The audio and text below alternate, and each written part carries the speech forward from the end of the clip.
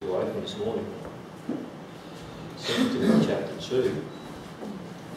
Now,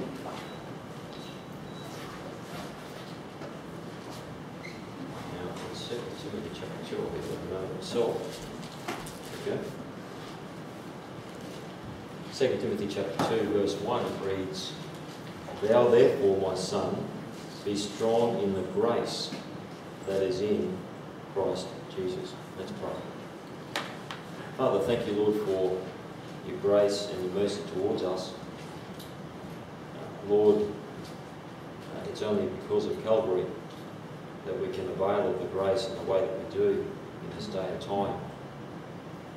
And Lord, as we approach the time of year where we remember the death, burial and resurrection of the Lord Jesus Christ, Father, I just do pray that you would help us to get a deeper appreciation, a deeper grasp of your grace that has resulted from the Lord Jesus coming. And Father, I just do pray that the Holy Spirit of God would lead and guide through your word at this time. Lord, I just pray that we would have a still mind, a mind that's, Lord, open to the Holy Spirit of God working individually in our minds and hearts as we need. And Father, I just thank you for that. Lord, I do commit this time into your hands and do ask and pray these things in Jesus' name. Amen. You know, like I said, as I was just praying, the reality is we wouldn't have the grace of God in the form that we have today if it weren't for the Lord Jesus Christ coming to the cross, to this earth and then going to the cross at the culmination of his life. And what does John 3:16 say? For God so loved the world that he gave his only begotten Son. That's grace. That's an undeserved favour. When the Lord Jesus Christ came and was allowed himself to, obviously, grew up in his earthly body, sinless earthly body, and became the Lamb of God. You stop and you think about when a lamb is butchered for meat consumption, they drain the blood. But with the Lord Jesus Christ being the Lamb of God, the one and only final sacrifice for our sins, he had to shed every bit of his blood to make that perfect sacrifice for your sins and for mine. Hence the Roman scourge, which literally tore his flesh to shreds. And as it tells us in Isaiah, at that time, his visage was so marred more than any man. And that was to enable that to happen, so that he could fully shed the blood that he had in his body to make that one perfect payment for your sins and for mine. And thereby, the Lord went to the cross, paid for our sins, he was buried, he rose again, he ascended up to heaven, and that ushered in the age of grace, the age that we are still in at this time. And only just, but the Lord knows the day and the hour when this age will be completed and moves on to the next period of time recorded in the Word of God. But I want to think this morning about what Paul has written here about the grace of God. And he said there, "Thou therefore, my son, be strong in the grace that is in Christ Jesus."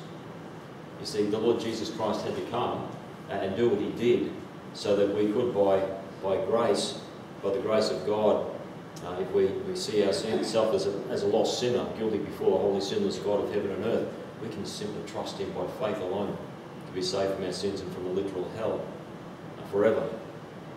And so Paul here is writing in his second epistle to Timothy, who by this time had served the Lord for approximately 17 years. And for most of Paul's second and third missionary journeys, he'd been one of Paul's companions in the work of God. Now, go over to Acts chapter 16 and keep your place there in 2 Timothy. Undoubtedly, through the course of the sermon, we'll go back there. But in Acts chapter 16, have a look in verse 1 and 2. We see here Paul, he's just set off on his second missionary journey.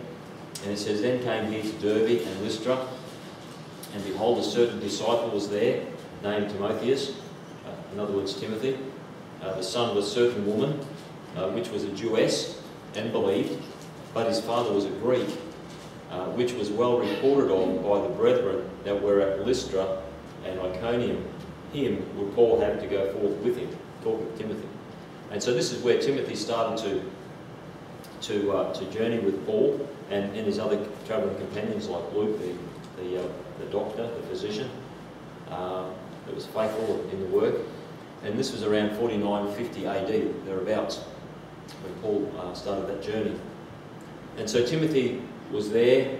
Timothy was there in Ephesus when revival broke out years later, when Paul had that great ministry there and the Word of God went out into all Asia. And so by the time Paul wrote here to Timothy in 2 Timothy, Paul he's basically reached the end of his life. He's about to be martyred and lose his life for the sake of the gospel, for what he'd been doing. And in 1 Timothy chapter 1 verse 2, it tells us that Paul calls Timothy his own son in the faith. Now 1 Timothy chapter 1 verse 2, it says, unto Timothy, my own son in the faith. Grace, mercy, and peace from God our Father and Jesus Christ our Lord. And so we can see from that through the ministry of Paul, Timothy came to know the Lord Jesus Christ as his Lord and Saviour. And so Paul had preached in the places that we read of there in Acts chapter 16, in Lystra and Derbe. Paul preached there on his first missionary journey. In fact, Lystra, as I will say occasionally, Lystra was the place that Paul was stoned to death on his first missionary journey. You know, welcome to the ministry, Paul. Here, cop this. And so God wasn't finished with him. They threw his body out on the city limits as though he was dead. And look, they weren't silly. They weren't going to go, oh no, he's only, oh yeah, he looks dead and he's still moving around. No, of course he was. You know, they'd done the job. But God wasn't finished with him. In fact, he was only just started with Paul at that time, early in his first missionary journey. And so Paul was stoned to death. God raised him up in Lystra, the place, it's not clear whether it was Lystra or Derbe that Timothy was from, but obviously they were close together. They were close together. And Timothy was well known in that area. And so Paul preached in those places. It's quite possible that Timothy actually saw Paul get stoned to death. Perhaps that was the catalyst for him coming to know Christ as his Saviour, when Paul gets up from the outside the city limits and comes back into the city. We don't know that, but it's a possibility. But that's the place that he was from, young Timothy. Excuse me. So here in 2 Timothy, years later, approximately 66, 67 AD, just before Paul's about to be martyred, Paul is exhorting young Timothy in what he's writing here. Have a look over in chapter 4, 2 Timothy chapter 4, verses 6 and 7. 2 Timothy 4, verse 6 and 7. Paul right there, he said, for I am now ready to be offered, excuse me, for I am now ready to be offered, and the time of my departure is at hand. I have fought a good fight, I have finished my course, I have kept the faith. So what's the scenario here? If you have your Bibles in front of you, and you've got the little attribution there at the end of chapter 4, it says, in mine it says, the second epistle unto Timotheus, understanding that the little attribution at the end it's not scripture, it's just giving you an insight into where it was written and how and so forth. The second epistle unto Timotheus, ordained the first bishop of the church of the Ephesians, I'll get it out, was written from Rome when Paul was brought before Nero the second time. And so if you're a bit of a history buff, you know that Nero was blamed for the big fires at Rome, as though he'd set it alight, and he had to put the blame on somebody, so he blamed the Christians. And so this is the time where Paul was brought before Nero the second time, and it resulted, as we see there in verse 6 and 7, Paul knew that this was going to be the time. I won't go into what's further over, but nonetheless, Paul said there in verse 7, he said, I have fought a good fight, I have finished my course, I have kept the faith. I'm now ready. verse 6. And so in this epistle, you need to paint the picture in your own mind of Paul. Paul is writing to Timothy by this time, I guess, probably approaching middle age. He's been with Paul for about 17 years, 79 years, or it had been 79 years since he'd started ministering with Paul. And Paul's there, he's about to be brought before Nero the second time. He knows that Nero's been having the Christians martyred, blaming them for the fires of Rome. And so Paul, he's not afraid. He said, I'm now ready to be offered. It's okay, I've finished my course. I fought a good fight. I've kept the faith. He wasn't scared. And so he's using this opportunity to write to Timothy, someone that meant a lot to him.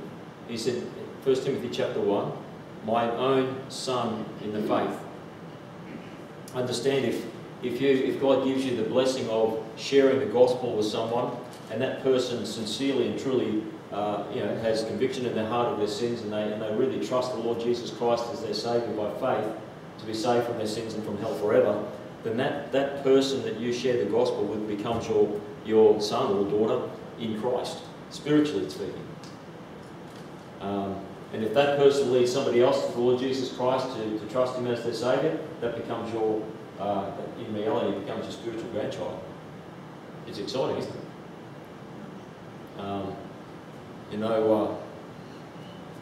If you lead someone that's older than you to the Lord, they've still become a spiritual child in Christ. It's kind of funny to think about.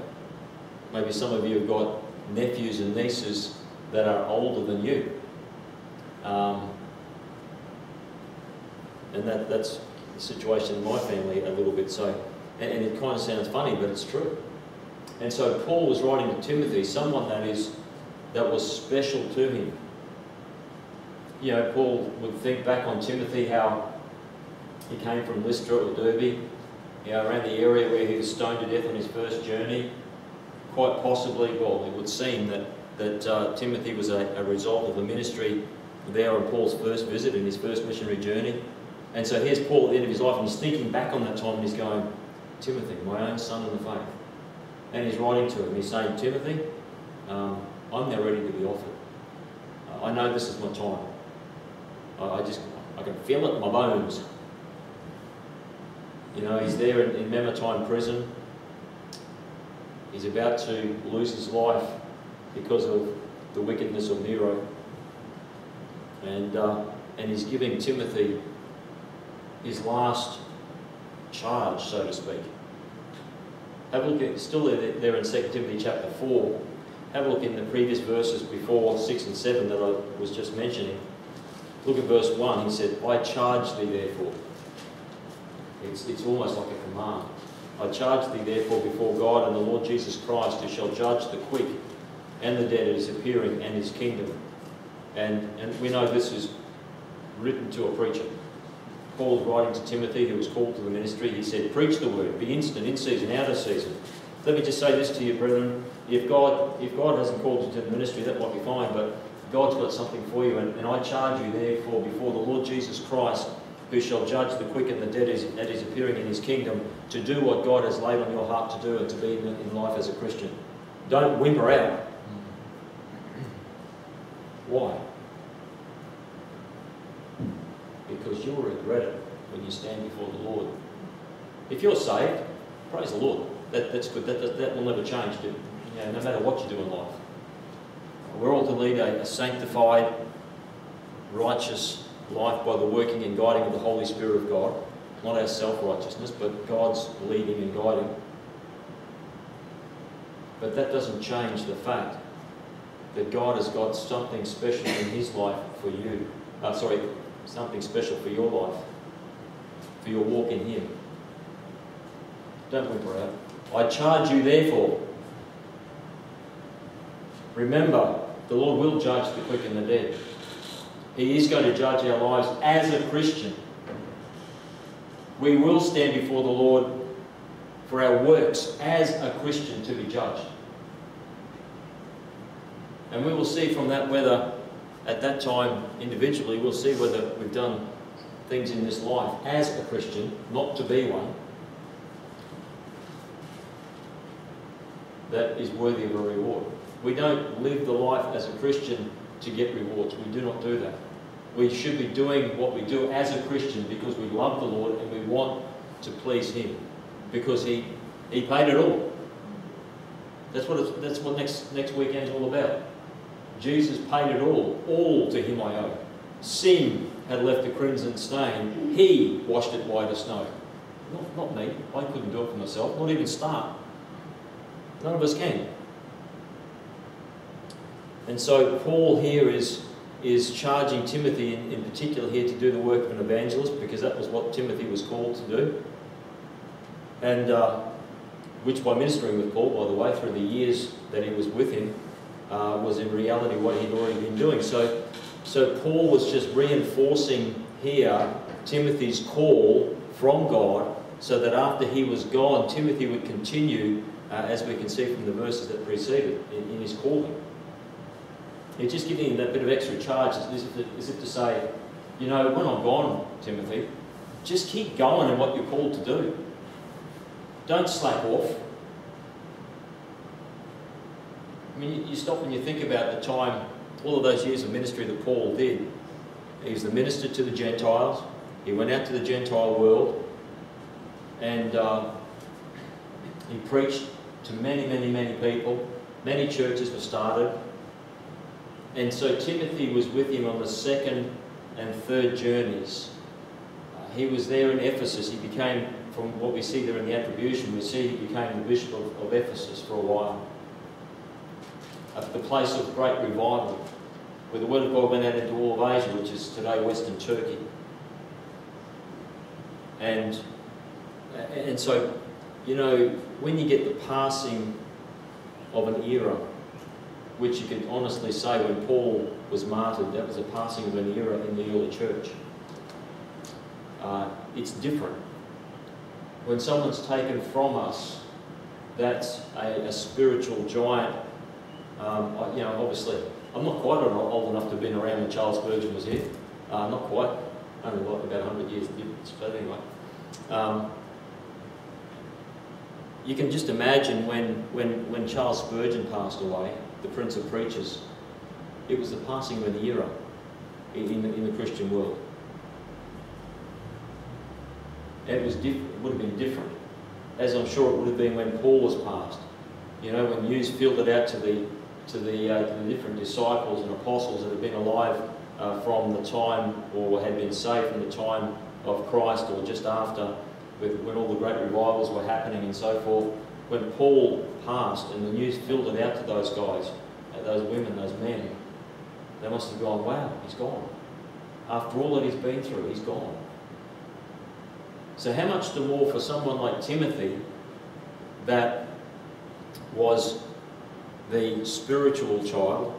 You know, Paul was the one responsible for his salvation in the sense of preaching the gospel to him. How much more for Timothy? When Paul writes to him and says, Timothy, I'm now ready to be offered. It's time. You can feel the emotion of it. He says, Timothy, I've fought a good fight. I have finished my course. I've kept the faith. And then verse 5 he says, but watch thou in all things, endure afflictions, do the work of an evangelist, make full proof of thy ministry. So making full proof of his ministry, it's like Paul saying, don't get lax in what God's called you to. Just keep going and let God use you to the fullest extent. So to put that in terms for those that are not called to the ministry, don't get lax in what God has called you to. Don't get lax in what God has called you to be in your life as a Christian. Don't get lax in worshipping God in spirit and in truth.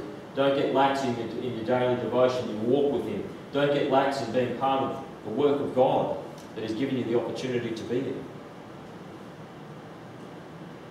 I charge you therefore,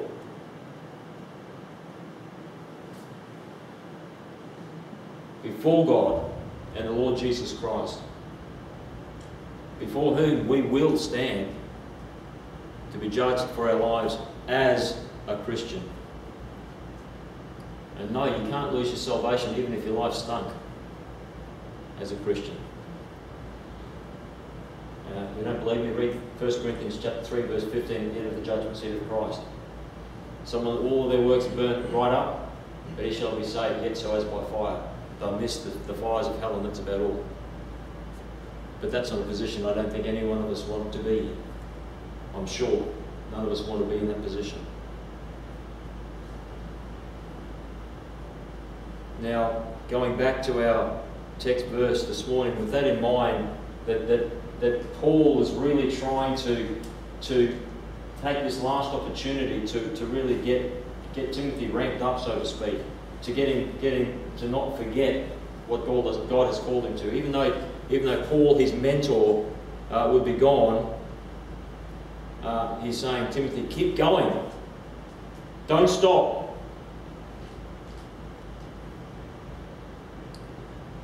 Now, going back to our text verse, 2 Timothy chapter 2, verse 1, this is another one.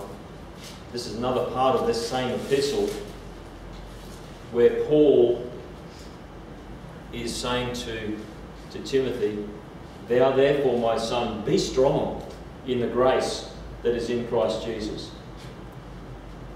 You can understand what Paul is saying there. Thou therefore, my son. Get what he's saying? It's his spiritual offspring, so to speak. Be strong in the grace that is in Christ Jesus. Now, Paul has put this here, yes, under the inspiration of God. I'll always say that. It's under the inspiration of God. Paul has put that there before he has said about the ministry in chapter 4 that we've just been looking at. Why? Because you know what? That verse doesn't just apply to the ministry, it applies to every born-again believer in the Lord Jesus Christ. If you desire in your heart to be all of what God wants you to be, if you desire in your heart to be used of the Lord to the fullest extent that God has for your life, this is what you need first and foremost. You've got to be strong in the grace that is in Christ Jesus. And Paul knew that. Paul lived that, and we'll think about that for a little bit this morning. People, the magnitude or the extent of the grace of God that Paul is writing to Timothy about is not restricted to those who are called to the ministry, as Timothy was. Not at all. It is very applicable to all of those who have truly trusted the Lord Jesus Christ as their one and only Saviour from all of their sins and from a literal eternal hell. God doesn't have to give a different type of grace to those that are called to the ministry. No, it's just grace. It's just God's undeserved favour.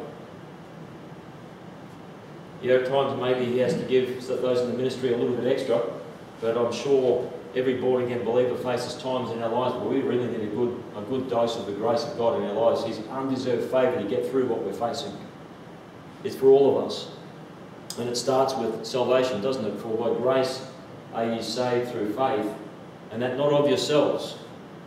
It is the gift of God, not of works, lest any man should boast. Ephesians 2, verses 8 and 9.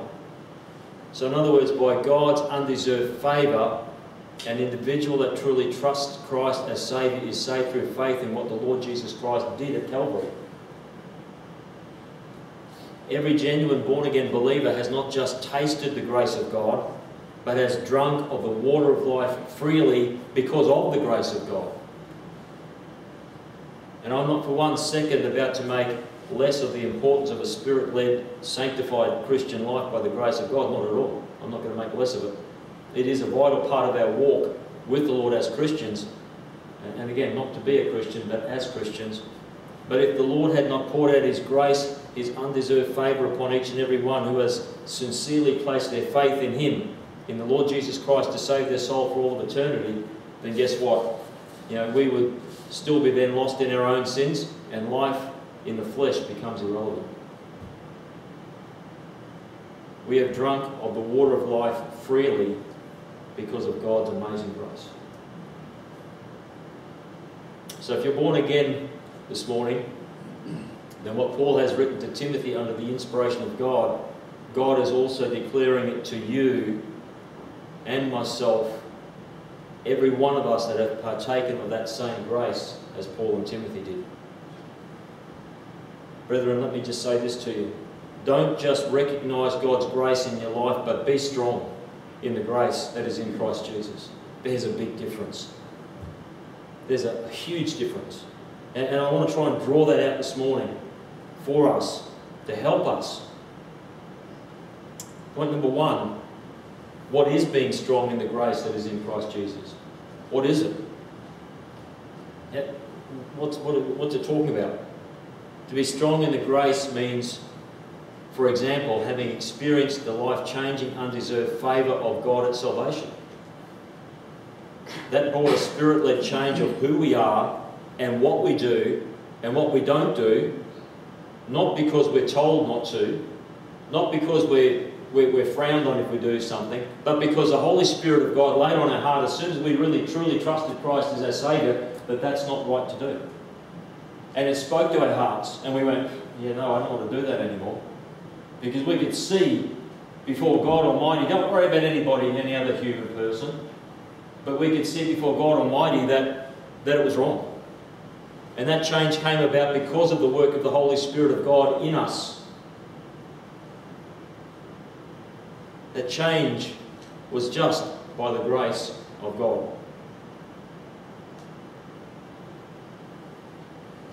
Let me just say this, when the Lord got hold of my heart as a young adult, I was working in the bank, as most of you, or pretty much all of you know. At this particular time, I was working for one of the big four in the CBD in Brisbane, up on the 21st floor, in the loans area, in the legal admin section of the bank. And I was just as much of the social scene of that particular place as anybody else.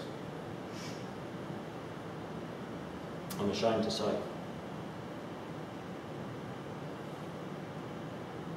But you know what? When the Lord got hold of my heart as a young adult, the life I had lived, I didn't live anymore.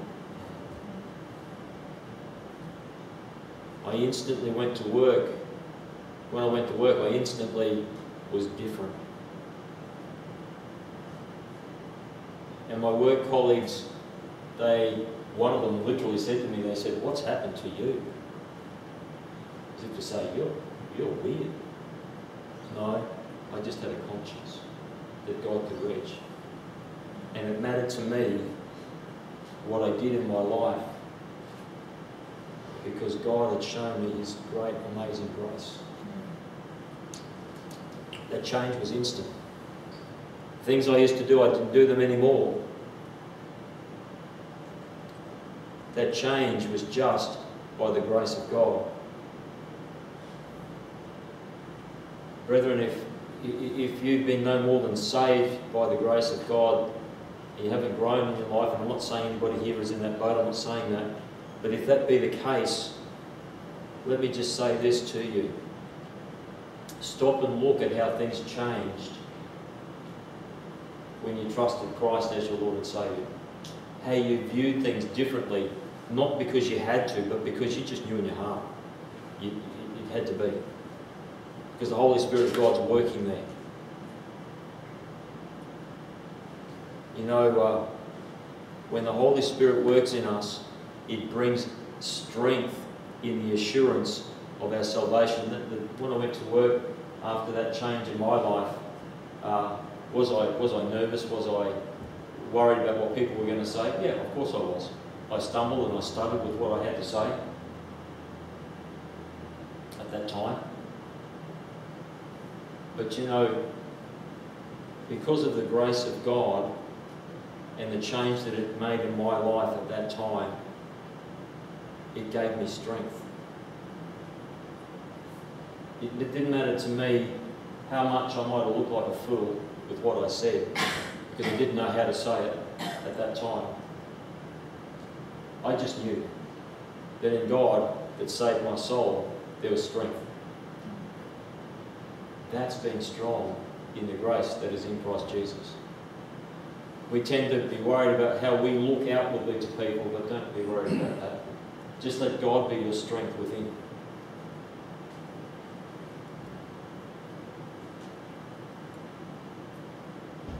It doesn't mean being strong or determined in the flesh, as that is powerless in the things that matter. If you stop and you can probably think of Christians that have been strong in the flesh, that think that they've been making a stand for God with what they say and the way they act, and it just comes across as arrogant, and it causes people to go, well, if that's what you believe, I don't want to know anything about that. Brethren, you've got to do it in the working and power of the Holy Spirit of God. That's where the strength is. That's where by God's grace, that's where we can be what God wants us to be. Strong in the grace that is in Christ Jesus. So in our hearts we should have that certainty of the Lord's promises towards us that gives us that strength, that gives us the determination. What did the Lord himself say in John 16 verse 33? He said, "These things have I spoken unto you, that in me you might have peace." Where's that peace? Within. In the world you shall have tribulation. Outside, you're going to have problems. What's the matter with you, Jacko? You're a bit strange today.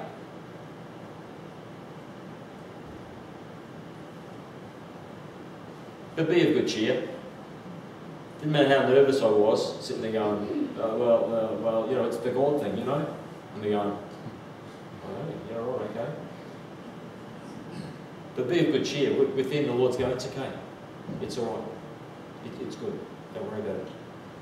But be of good cheer. I have overcome the world. When the trials of life come, when temptations come, when our old nature wants to doubt the Lord by His grace, we can be strong. The Lord was not talking of literally overcoming the world physically. Of course not. But He is talking of the victory every born-again believer can and should have in our lives as we live for the Lord. Remember, we have the certainty of the promises. We looked at this a while ago about talking about the word hope, how it means the sure promises, the certainty of what God has said, that it will happen. You know, in this world we get, well, it's election time, we're going to get promises flung at us right, left and centre. We already are. And how many of those are going to be reality? But with God, when He promises something, it will come true right down to the last dot, full stop. They are certain. God's promises are certain. Point number 2. Paul lived what he preached. Paul lived what he preached.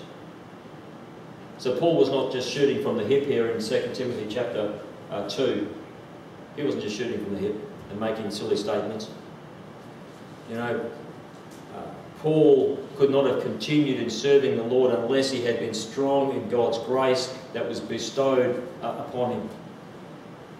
Paul wrote to the church in Corinth that was not availing of that grace that God was bestowing upon them despite where they were at.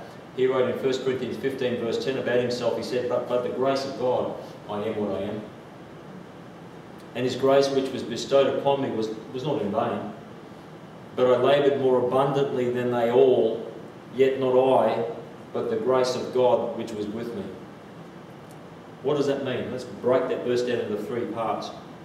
The first part of the verse, Paul stated, he said, but by the grace of God I am what I am, and His grace which was bestowed upon me was not in vain. So, what does that mean? It means that God was called to be the minister to the Gentiles. On the road to Damascus, before Paul, at the point where Paul came to know Christ as his Saviour, he was going to Damascus to arrest more Christians, throw them in jail and so forth, with the blessing of the high priest. And the light shone on Paul there on the road to Damascus just as he was approaching the city. And the Lord said to him at that time, He said, Saul, Saul, why persecutest thou me? And Saul, lying there trembling on the road, he knew exactly who he was persecuting. He was persecuting the followers of Jesus. And so here's this voice from heaven saying, Paul, or Saul, Saul, why persecute thou me? He's going, who I've been persecuting Jesus. And Paul, or Saul at that time, said, Lord, who art thou? Who art thou? And the Lord Jesus said to him, I am Jesus whom thou persecutest, as if to say, Saul, you already know. And at that particular point in time, Saul believed on the Lord Jesus Christ, and the first thing he said was, Lord, what will thou have me to do? And so the Lord's mission to Paul was to take the gospel to the Gentiles, to kings, and also to the Jews in those places. And so when Paul said, but by the grace of God, I am what I am, oh, yeah, so true. Before he was persecuting the church, but by the grace of God he got saved, he believed on the Lord, and he became a great preacher of the Word of God because of God's undeserved favour. If you think about what Paul was before salvation and what he became, it was only because of God's undeserved favour. And that's the same for all of us. And so his grace which was bestowed upon him was not in vain. And then he said, but I laboured more abundantly than they all. That's the second part of the second part of the verse. And so what's he talking about there? If you have a look over in 1 Corinthians chapter 15, we probably should look at that just to get the right, so you can see the right context. 1 Corinthians 15, when Paul says that God's grace bestowed upon him was not in vain, and he laboured more abundantly than they all. Who's the they all? Well, if you look in the earlier verses, start at verse number 3, it says, For I delivered unto you first of all that which I received, how that Christ died for our sins according to the Scriptures, that he was buried, and that he rose again the third day according to the Scriptures. Verse 5, and that he was seen of Cephas, that's Peter, then of the 12, and after that he was seen of above 500 brethren at once, of whom the greater part remain unto this present, but some have fallen asleep. After that he was seen of James, then of all the apostles. And last of all he was seen of me, also as one born out of due time. Then verse 9 he says, For I am the least of the apostles. Because of why? It's what I was saying before. That I'm not meet to be called an apostle because I persecuted the church of God, but by the grace of God I am what I am. And his grace was not, which was bestowed upon me was not in vain, but I laboured more abundantly than they all. Talking about all of the other disciples, all the other believers, the apostles that preceded him, that had seen the Lord, and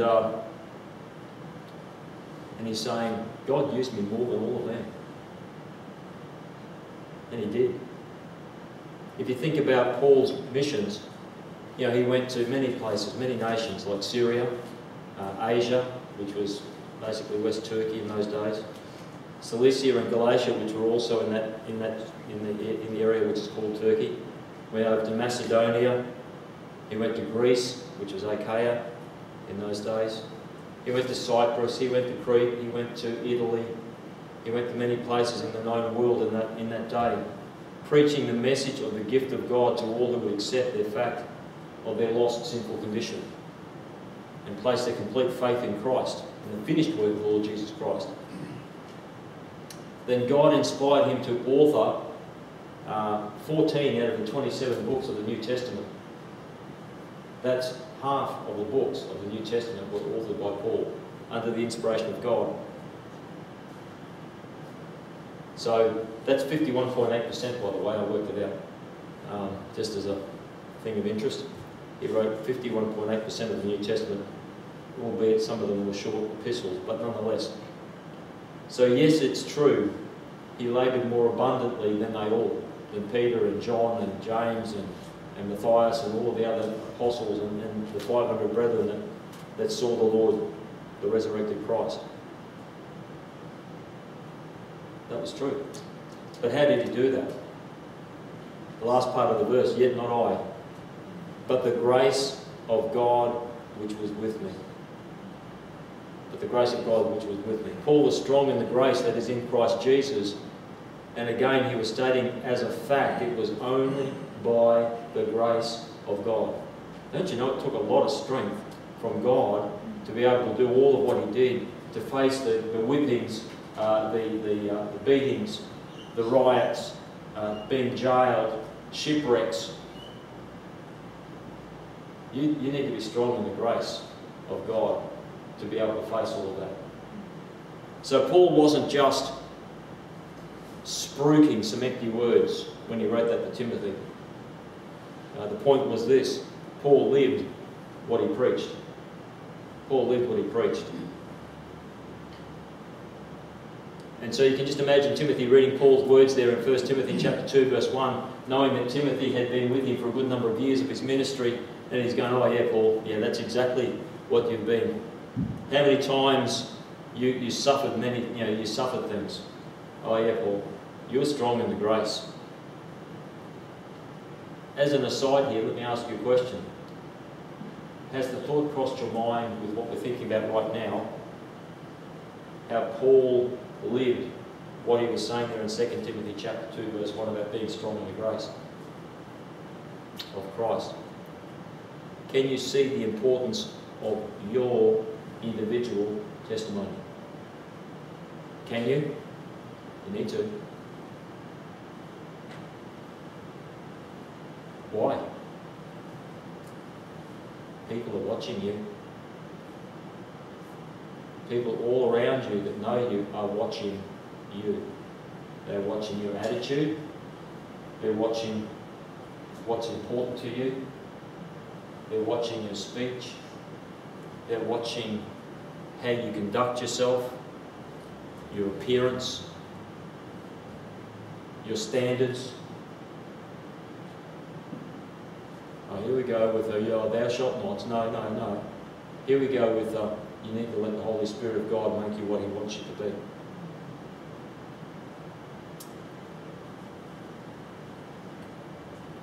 Your individual testimony is far more important than what you, and I'll include myself and what I realise.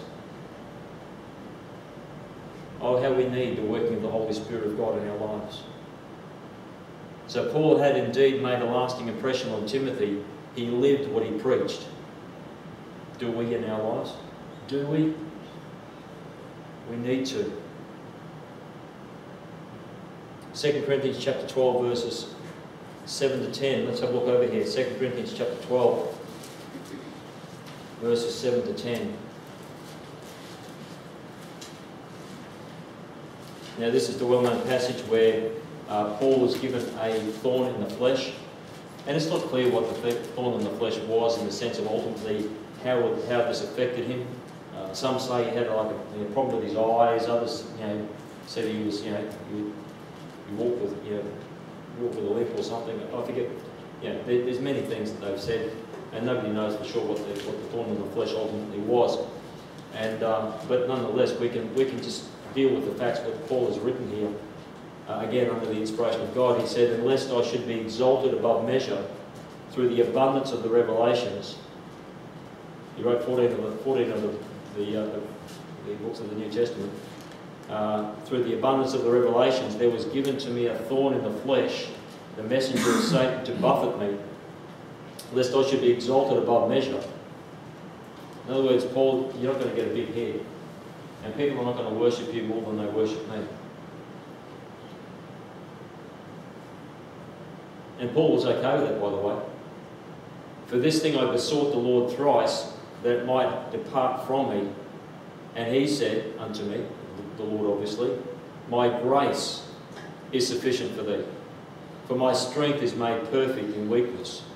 Most gladly therefore will I rather glory in my infirmities, that the power of Christ may rest upon me.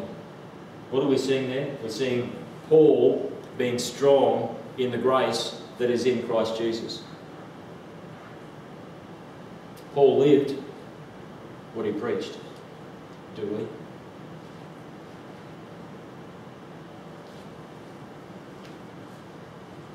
We need to. Point number 3, final point this morning, the essential ingredient in being strong in the grace of God. Let's go to Hebrews. You probably already know where we're going, and yes, we are.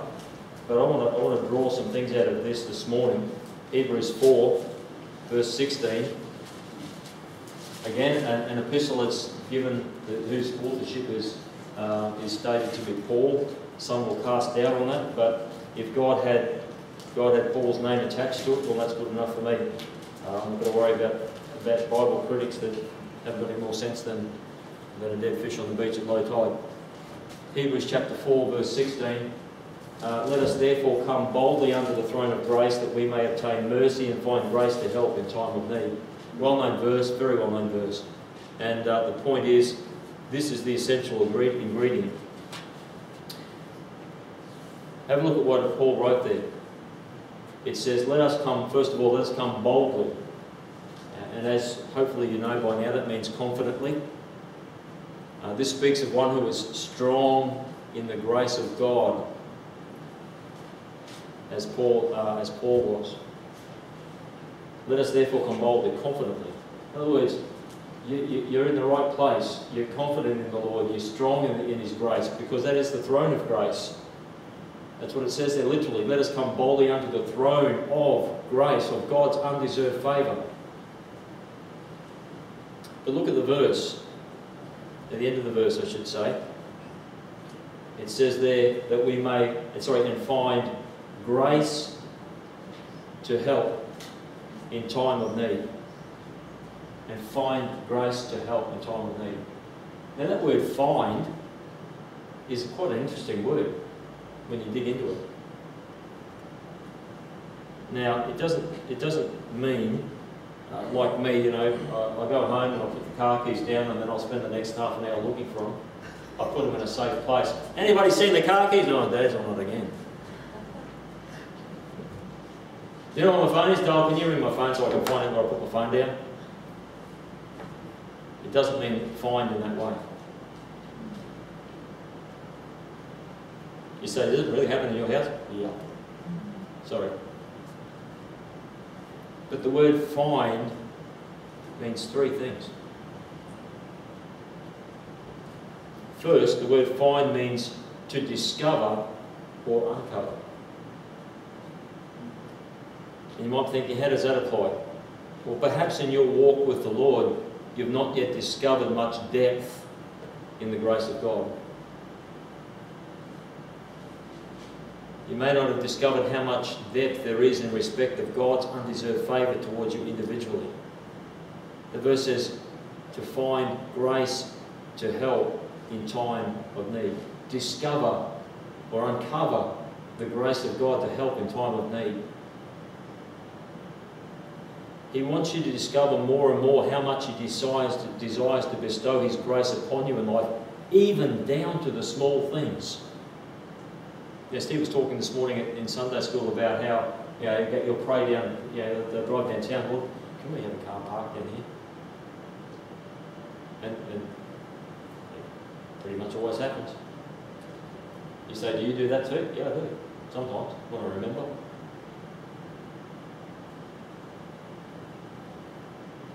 We need to discover how much God wants to bestow His undeserved favour upon us. He's interested in the small details of your life. Because whether you realise it or not, the small details do make a big difference in your life. Secondly, the word find also means to perceive. To perceive. That is to understand or recognise the Lord's working when He does something. Now, I've shared a bit of this before, and I'll share it again, but you know, as you know, to use this as an illustration, as you know, we lived over in Avoca for 10 years from when we got here. Same house. One day the real estate agent lobbed up at the door, beginning of COVID, and said, you've got 8 weeks to move. And the owners wanted the house back. So we set about, we're going to rent, we're going to buy. I really didn't want to rent. By the grace of God, the Lord gave us a little house over there along the highway. I'm so thankful for it. But, you know, when I went to go to the bank to see if I could get a loan to buy it. As I drove down the main street, of course going back to the bank I used to work for, drove down the main street, getting nervous, thinking, Lord, I'm 59 years old at that time. 59 years old, coming up in 6-7 months to my birthday, 60th birthday, and we're going to go into debt for a house. And so I thought, I'll just pray. I'll pull over, I'll pray before I go into the bank. Lord, is this really what you want me to do? Or us to do, I should say. And as I pulled into that bay, and I started to pray. I only got about a sentence or so out of my mind to the Lord.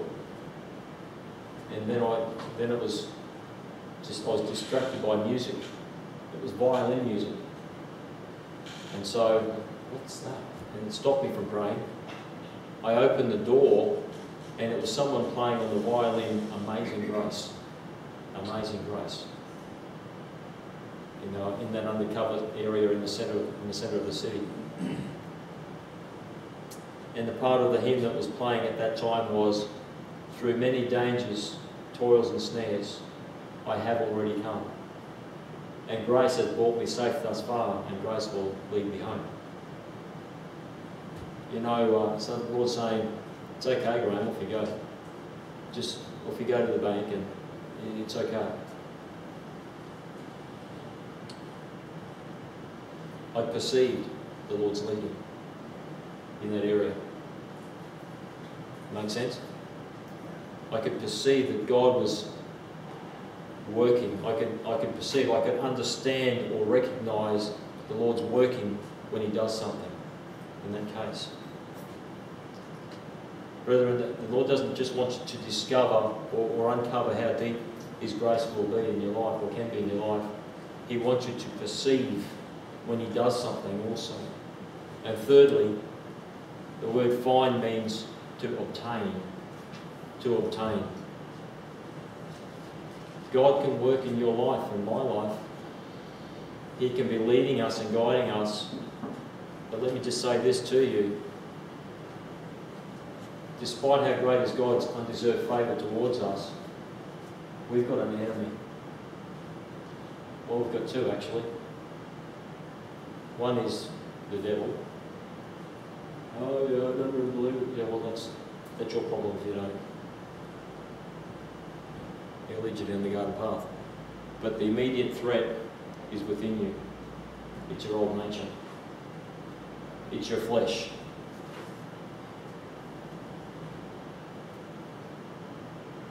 And they are such a hindrance to obtaining what God wants in your life, in my life.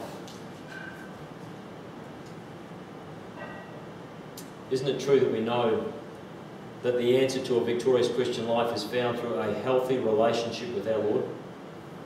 And how do we build our relationship with Him? Through being frequently at the throne of grace and in His Word. And you know what? We know it in our hearts that that's true. We do. But isn't it also true that we are not obtaining grace to help in time of need in the manner we could be? God wants us to go deeper. He wants us to uncover how deep that goes. He wants us to have more, be able to perceive His leading and working more and more in our lives. He wants us to obtain all that He wants to give us. He wants to bestow upon us that we don't deserve. That's grace. He wants us to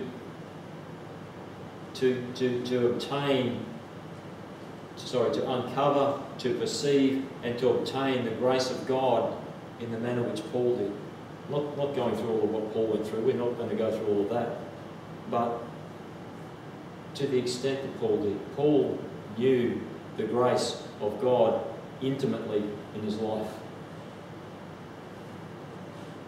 And so Paul could honestly write to Timothy, and Timothy knew, with all his heart, that what Paul was saying was true. He said, in Paul's last charge to Timothy, the second epistle, he said, "Thou therefore, my son, be strong in the grace that is in Christ Jesus." And brethren, I say the same thing to you today.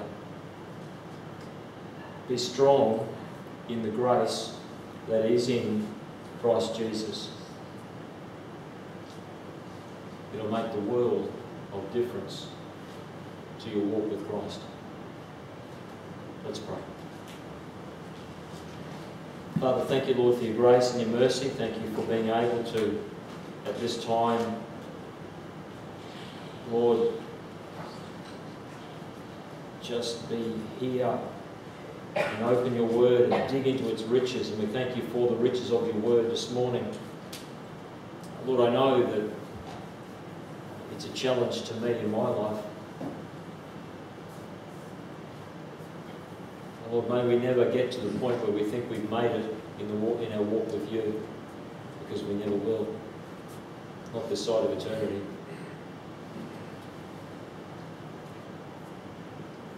And Lord, I do pray, Father, that Lord, we would learn from these things this morning, that we would desire a deeper and richer walk with you, that we may be, as Paul admonished Timothy to be strong in the grace that is in Christ Jesus.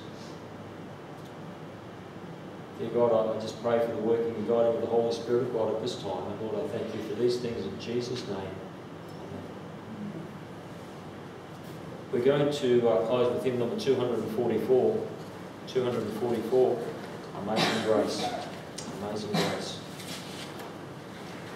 As we approach the time of year where we remember Christ's death, burial and resurrection, what a fitting thing to think of. Amazing Grace. So 244, and as the music's playing softly there for 244, singing the hymn, talking of the wretch that was saved by the grace of God, John Wesley, or John Newton I should say, sorry. Let's have all heads bowed and all eyes closed. All heads bowed, all eyes closed. With all heads bowed and all eyes closed. Are you strong in the grace that is in Christ Jesus? Is Jesus your Lord and Saviour? For sure and certain. If He is, do the winds of life batter you? Do they toss you around? Or is the grace of God, like it was in Paul's life, strong, working in your life? Can you honestly look at your life and say, yea, Lord, I do trust you in those times in life come. By your grace, you give me strength. Is that you this morning?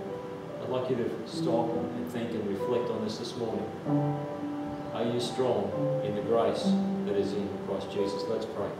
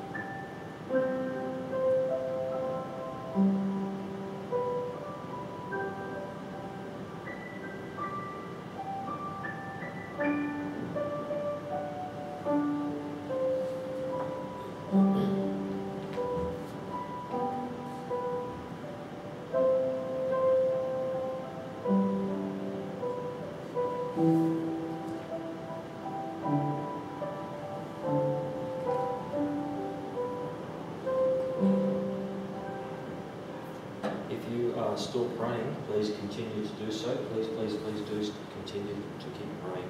If you're finished, let's be upstanding and sing number 244, and we'll sing the first, second and fourth verses.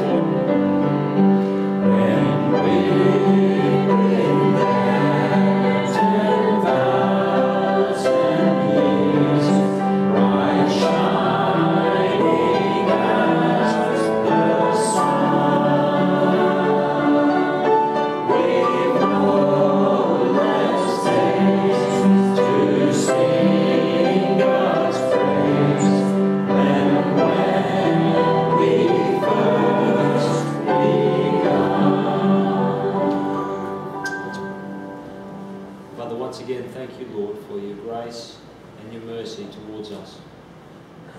Lord, I just do pray as we go from here this morning that the Holy Spirit of God would work in our hearts individually.